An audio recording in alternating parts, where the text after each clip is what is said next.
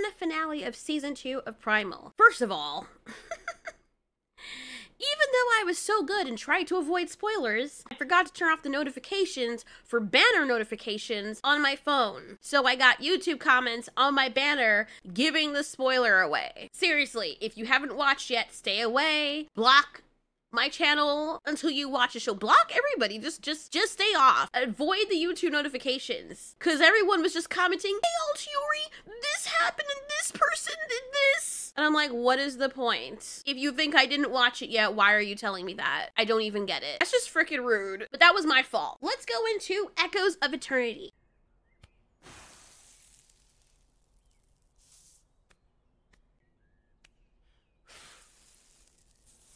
So we get a look at Spear's past life, and what is really interesting is that Spear seems to be a later version of some hominid. I like when his father turned around and my partner was like, oof. Like, why'd you have to do his father like that? But it's clear, even when you look at Spear, that he is more ape. Look at his father's nose, his father's mouth. Spear clearly has more human features than his father. When you even consider the whole beard thing, the ridge is more pronounced. So I think Spear either is a mutation or his father bred with something else that gave him Spear. When you look at all the other people as well, the males and females, they clearly all look ape-like. Saber-toothed tigers attack Spear's family. His father's a badass, and you can tell where he gets it from. I mean, these things are just tearing everyone literally apart. Spear watches his family be killed in front of him, and he goes ape, quite literally.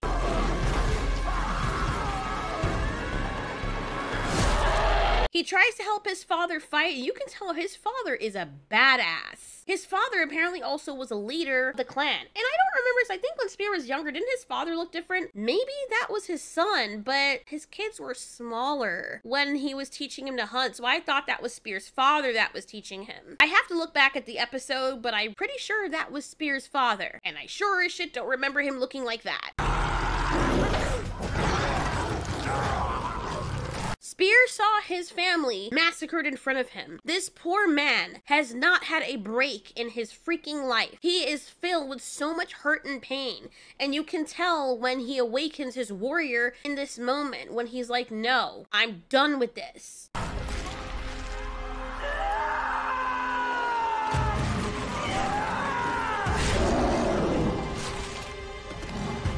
That's when he unlocks the inner ape inside of him. When you see his eyes turn into that, that's that part of him that is his father. At least that's what I'm guessing.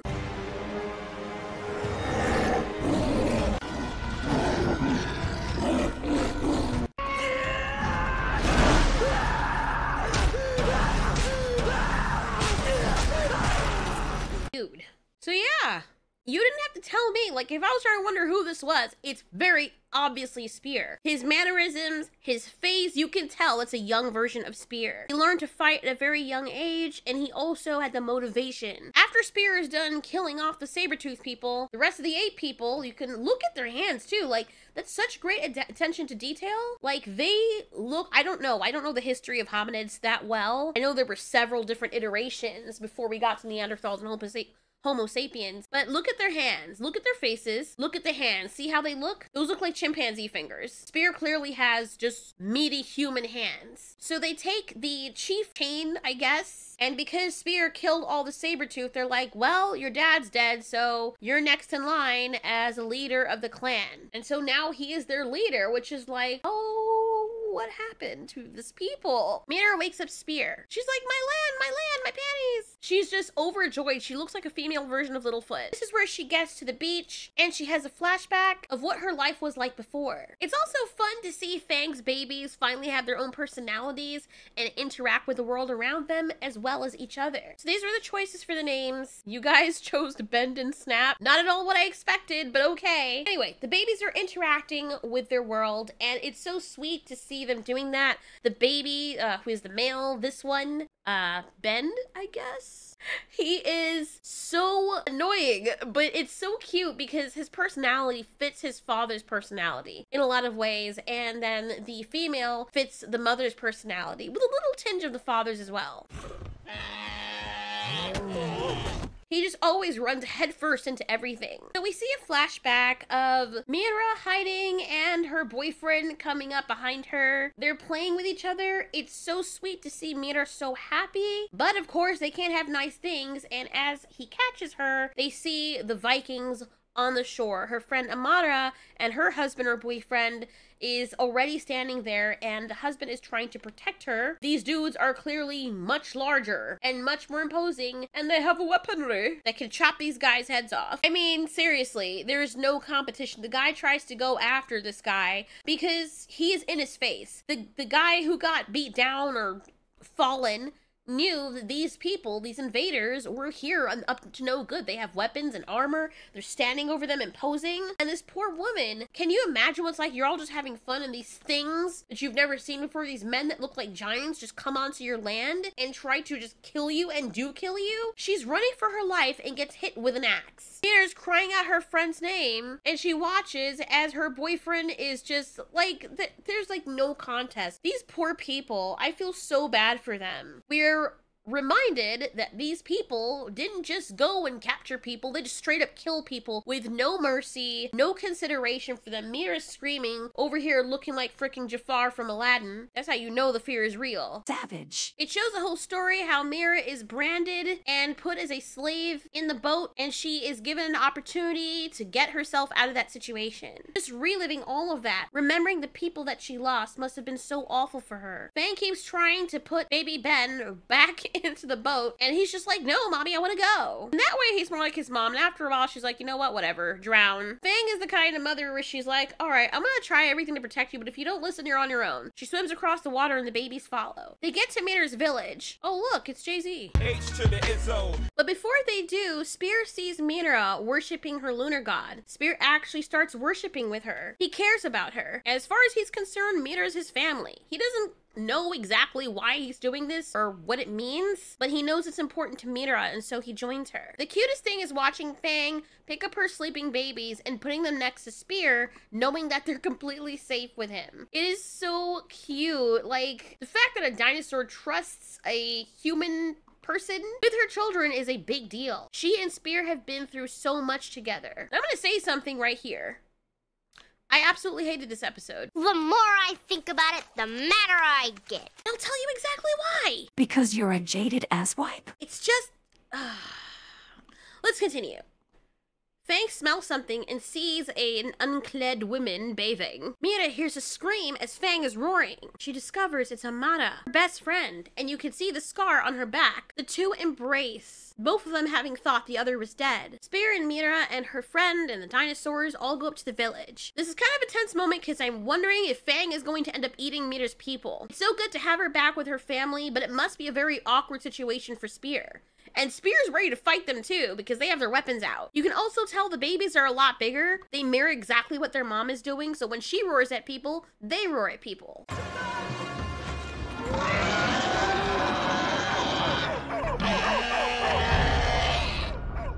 can't understand what she was saying, but it sounds like she's saying, or it seems as though she's saying, hey, it's okay, they're my friends, they're friendly, they're my friends.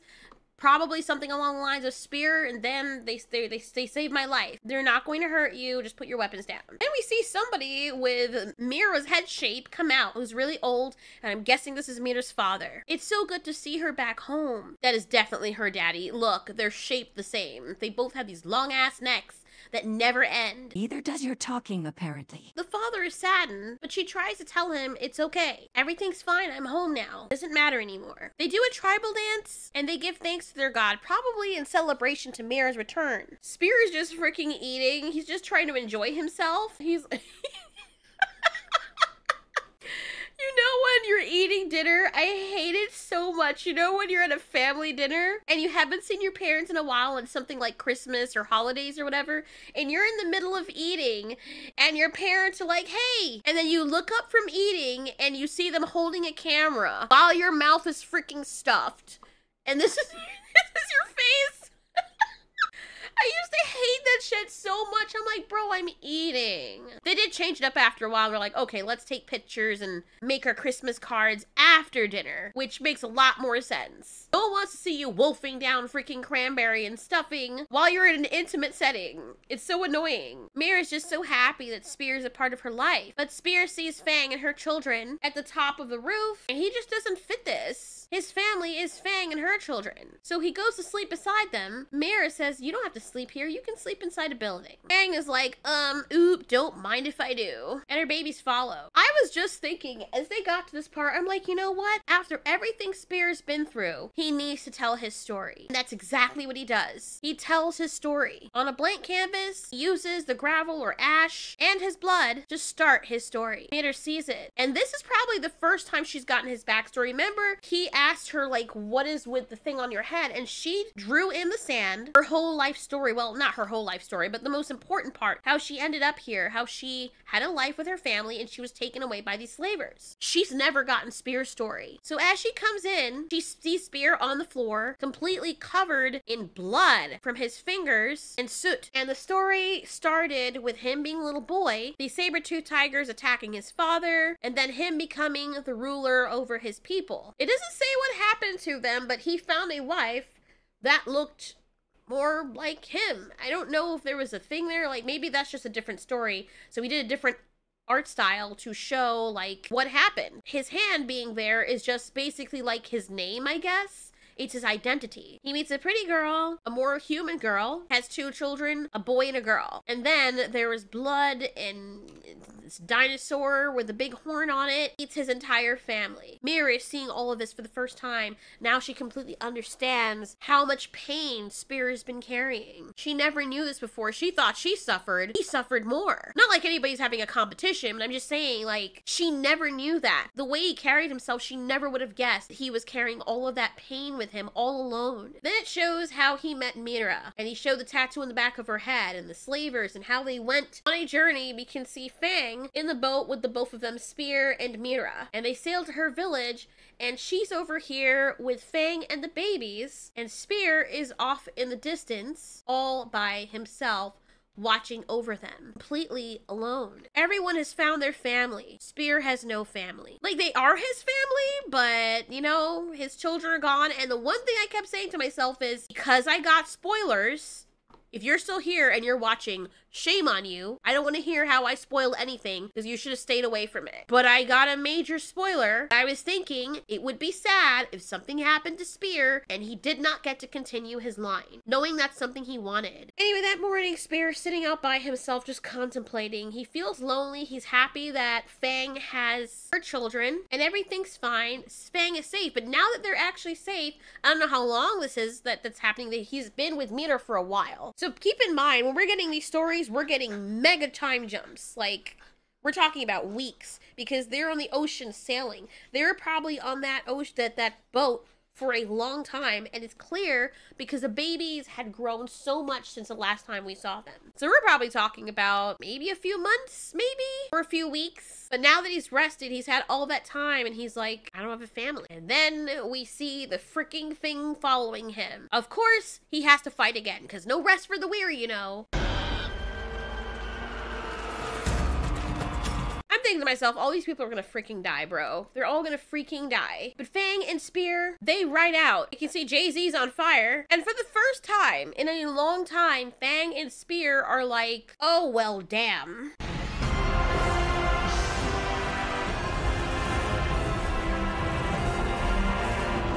You know what? I'm good. I'm just gonna... This thing is freaking Marvel Avengers turning into freaking, like, I mean, what are they supposed to do right now? Blasting freaking fire, death and destruction? There is no way! Fang is like, deuces, bro. I mean, like, I got kids. I can't be doing this when we have this coming after us. Then the thing turns into a snake. Remember, this is the Viking guy that wanted revenge on Spear and Fang. I'm so scared because I'm like, oh god, the babies are there. Oh dear. But they're safe somewhere right now, and thank goodness the thing's not after the babies, it's after them. Mira's like, wow, okay. I'll let them get that, and I can feel the fear that Fang and Spear are facing right now. They run high up on the mountain until there's no place for them to go, and they have to fight. The saddest moment is when Fang, well, something happens, and I swear to you, all freaking hell breaks loose. Because I don't know what I expected to happen. I didn't know how they were gonna beat this, but what happens next, I did not expect at all.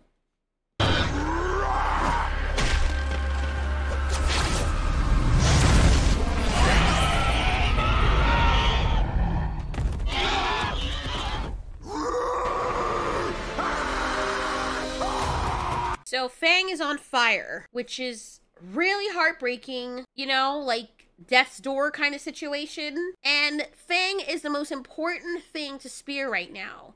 And Spear just gets vengeful. He goes 8. He gets vengeful and charges headlong into this fire dude. Oh my god. I can't even explain to you like how I feel right now after watching this. Because it takes a turn and you don't expect it to happen. I was not expecting it to happen. Everything happened so fast and slow at the same time.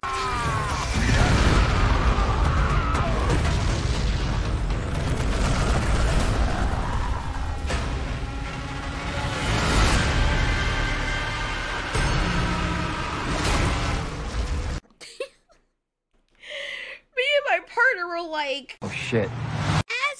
As Spear is dying on fire, he is beating the hell out of this thing. I'm not completely sure what happens, but this thing is kind of defeated. And I think the Viking guy was more taken aback by the fact Spear was able to catch on fire without going through hell like he did. I'm expecting that something is going to happen and Spear is going to fight his way out of hell or something. But no, he just straight up is a badass, and while he's on fire, fights to the freaking death. He is obviously not pure human. And the other guy's just looking at him like, okay, so misunderstanding, I guess. While the Viking guy is lying there and Mira tries to put out the fire, Demon takes back his power. He's like, okay, you've embarrassed me, first of all, so your ass is coming back to set to hell. I'm gonna shove my sharp claw so far up your ass it comes through your eyes. Because you look like me and now people think that I'm a bitch. Mira calls for help. You don't realize how bad Spear is, like how bad he's hurt, until we actually see him. He has like 3rd-degree burnt, like he's really bad. He got cooked. Fang is so worried for him and there's nothing they can do. Like his nose is burned off,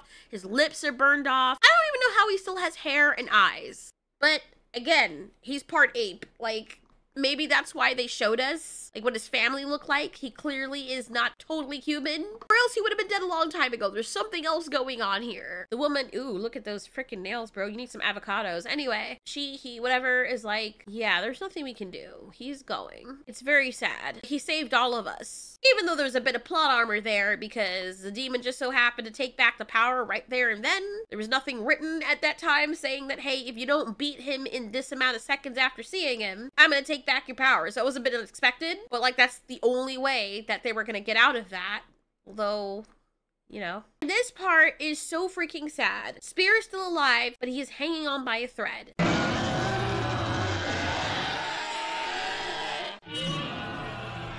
Fang does what she always does, and she's just like, I can't be in the room with him. I can't watch him die. The same thing she did with Rain. She's like, I love him too much. I can't do this. I can't do this. And she bounced. And apparently there's some people that do that. They just don't want to be in the room when the person leaves. They don't want that to be the last memory of the person. They just can't handle it. And I try not to judge people like that. I mean, I know Fang's a dinosaur, but my partner kind of did the same thing with his cat when he had brought her to be put to sleep. And he was just so overcome and he didn't want the cat to see him upset, so he left and he's like, I can't be there when you do it. Me, I'm different. I'm like, look, my animal's already scared, especially if they're still all there. I want to be there for them because they're already afraid if they know what's going on, you know? Like, I think it matters, you know, them being the last, or you being the last thing, just loving them and whispering in their ear, it's okay, I love you so much, even though it hurts. I know guys are a little bit different, but I couldn't. But Fang and some people are just like, no, I can't. Which is like messed up because if the roles were reversed, Spear would have stayed there with Fang. He would have.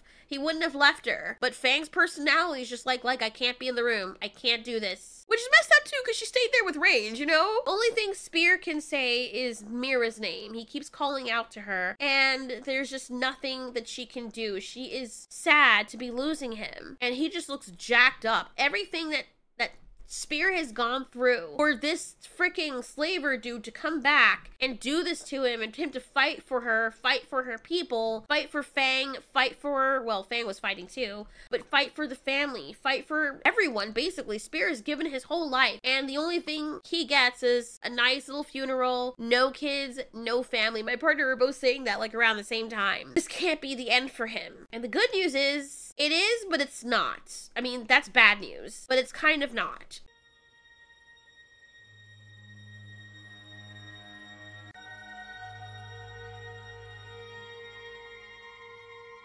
There's only one thing that Midor can do for him. Only one. And it's the most important thing in the whole wide world to Spear.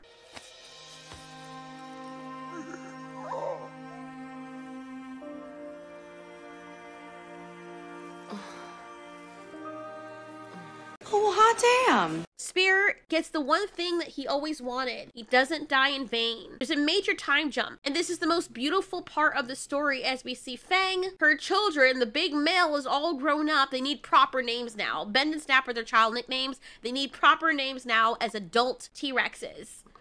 But her whole family just comes into view, and we see Rogue and her brother, or whatever they're going to be called now, and a little girl who looks like a perfect combination between Midora, who grew back her hair, by the way, and Spear. They're giving each other this knowing look that I guess we're supposed to, you know, I'm waiting for the punchline. I don't know what it is, again, but they all roar and do that same iconic thing, that little pose that Spear did in the first one. In the first thing, like, they're all roaring, Fang roars, but I think the female T-Rex is going to be probably this girl's favorite. And it's a callback to season 1, how it started. This is how it ends, and in season 1, this is how Spear's journey started. Fang is still alive, but now her daughter, they're doing exactly the same pose. And that's how it ends. And I am freaking livid. I am livid because I love this show so much, and the ending was so good. However, I feel like that ending should have been 3 episodes or 2 episodes.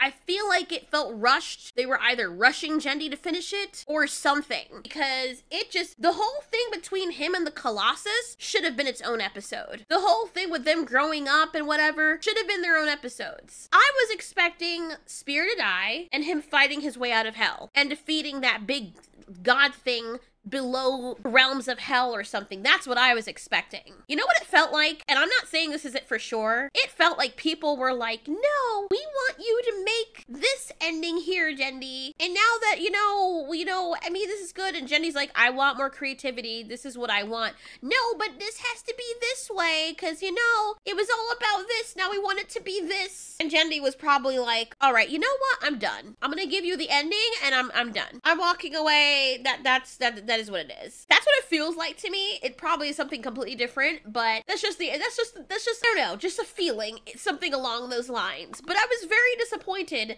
because I feel like we just got a finale, and it should have been stretched out a little bit longer. They just killed off Spear, and it didn't feel like there was a payoff. If I didn't get that big spoiler that Spear was dead, because people kept saying it, which again is very fucking stupid. Like, I get it if you are reading the comments and people are talking about it, but when people are literally atting you, like mentioning you and being like, hey, Spear's dead, did you know? On completely different videos, not even related to this. It's kind of a dick mother move. I'm sorry. That's kind of messed up. You go out of your way to find me to spoil that for me. That is messed up. It's not like I was scrolling and I got the spoiler, because I made sure I stayed off. I didn't follow anyone. I don't really follow anyone at all that talks about Primal. I'm basically the only YouTuber I watch, which is not really saying much because I make my own content with Primal because I specifically am avoiding the spoilers. And here comes people finding me on some other unrelated video. Hey, Altiori, did you know that Spear died? Like, what is wrong with you? You freaking sick dick. Even though I already knew, like, that something like that might happen, I walked into this knowing, oh, well, Spear's gonna die. And I'm thinking, okay, maybe it's going to be something else. Maybe he's gonna go down to hell but no, he just died. He never gets to see his child, never gets to hold him again. I mean, it's sweet. You know what it feels like? It feels like edging. Okay, never mind.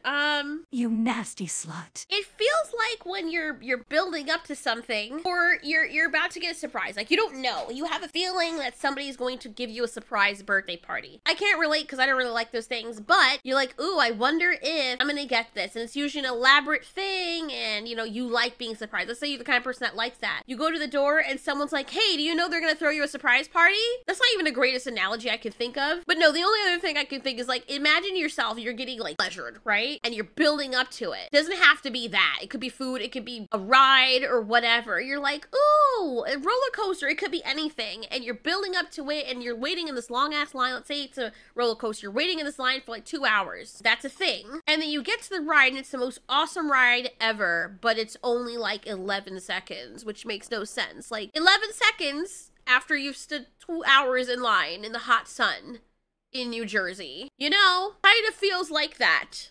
Kind of feels like that. Now, it doesn't feel like Game of Thrones Season 8. Like I said, the ending was beautiful. I just feel like it was rushed. I feel like we're skipping an entire... Like, I had to go back and look and make sure that we were watching the right episode because that's how rushed it felt. I feel like we watch something and we're like, oh boy, I think we were supposed to watch something before this. But no, they came to the land and this was the one that was promoted to be the one we're supposed to watch next. So I don't know what happened with that. I'll be honest, I love the show so much, but the way that it ended was just so freaking fast. This should have either been 2 episodes or it should have, instead being a 20-minute long episode, it should have been like maybe 30 even or 45. This should have been a 45. This should have been a finale. Unless it's not a finale. Unless, you know, because Jenny likes to do that stuff and then we have season 3 and people are like, oh, we're gonna have to give him more money. God damn it. And it was a dream. You know, Mira's family's not really real. You know, Spear is not real. But then how would he have known about the fire god thing? Like, so many questions. I mean, if he decides to continue the show, there are many ways that you can write this for it to make sense. Maybe Spear's not really dead, but then without Spear, you don't really have a show. Like, you have Fang, but his little girl, I don't know her. Like, I would rather even see Mira fight, but Mira's not really that kind of fighter. So for me, it did feel very rushed. It feels like somebody spoiled the ending and they're like, hey, this is what happens in a nutshell for the ending, and there were 2 episodes leading up to that we just missed. That's just how I feel. I feel like, you know, I got an Edge session and there was like 2 seconds of payoff, which is like, dude, really? Like, what? Like, who is messing with Jendi right now? I don't know, but I don't know what to say. Like, it's a great ending. Don't get me wrong. Like I said, I keep reiterating myself. Great ending. Just felt like it was too early and it felt like a summary of 3 episodes. Yeah, so, yeah, that's all I got. What do you guys think? What do you guys think? You know, just being honest. I'm sad if this is the ending of the show, and it's cute, but like the time jump though was just so ridiculous. Like, I need some more time to sit and process everything. Thanks so much for watching. This has been Ultiori. You ask, we answer.